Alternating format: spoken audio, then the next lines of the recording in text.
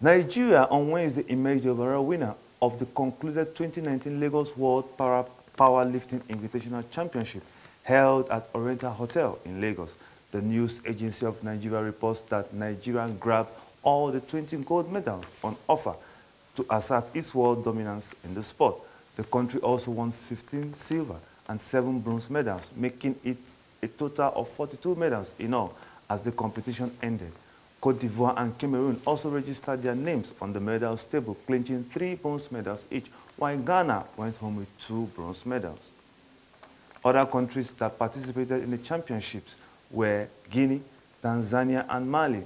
Reacting to the athletes' performance, Feichetan Are, national coach of the Nigerian powerlifting team, told NAN that he was elated by the athletes' performance. Are said that he did not expect anything less from the athletes, while commending them for doing the country proud. The coach said that effort will be made by the federation to develop the rising talents who took part in the championship.